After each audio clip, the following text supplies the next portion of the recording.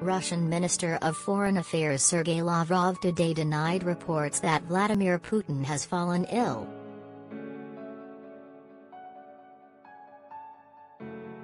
Unconfirmed reports persist that Putin, who is turning 70 this year, suffers from deteriorating health issues and may have been diagnosed with cancer and Parkinson's. In an interview with French TV, Lavrov said no one sane could see any signs of illness in Putin, who reportedly has his food tested before eating it and bans his staff from standing too close to him.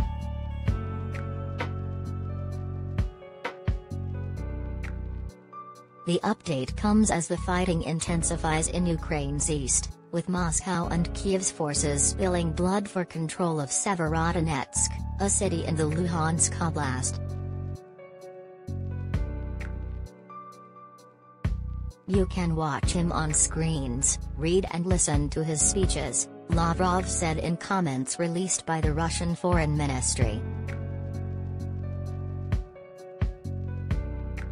I leave it to the conscience of those who spread such rumors.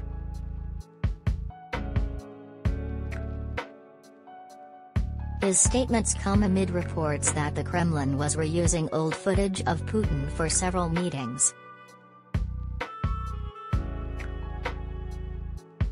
An FSB officer was quoted in media outlets on May 29 warning that Putin has just 3 years left to live as speculation abounded over his health.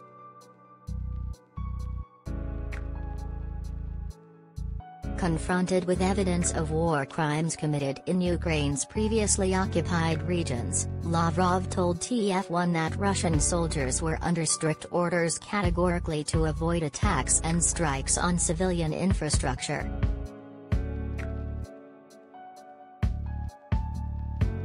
He added that the liberation of the Donbas region was an unconditional priority for Russia, repeated the Kremlin line that Russia is fighting neo-Nazi forces in Ukraine.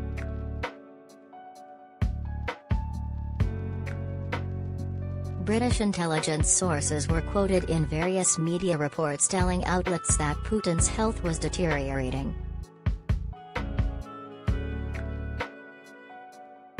Reports about Putin's health have conflicted, with accounts differing on whether Putin has thyroid, abdominal or blood cancer.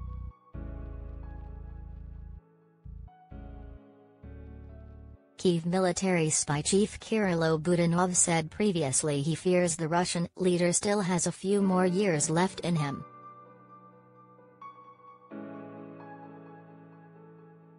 His comments suggested the Ukrainians believe Putin is suffering from cancer, but are unclear on how severe the condition could be and to what extent it could impede Putin's ability to direct Russian military strategy and exert influence over the country.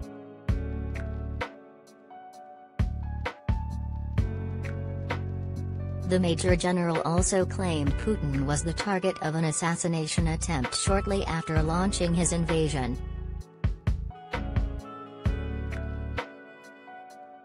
He said the abortive bid was by representatives of the Caucasus, but did not release further details. The report mirrored other claims that top-ranking Russian officials are said to be plotting a government without Vladimir Putin, with Kremlin sources claiming insiders are already looking for ways to replace the Russian president.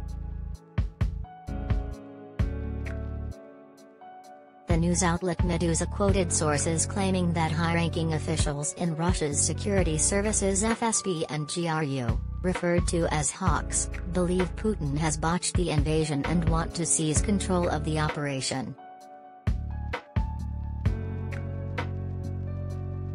One method of moving things on without need for a violent coup would be to place him in a long-term hospital for the incurably unwell, suggested former MI6 chief Richard Dearlove.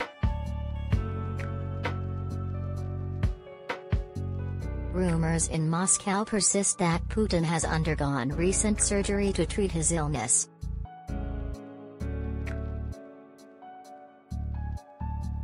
The General SVR Telegram channel, the owner of which has not been confirmed, said that trusted aide Nikolai Patrushev, a former FSB chief like Putin himself, took over from the Russian leader while the operation was underway and took charge temporarily in the Kremlin.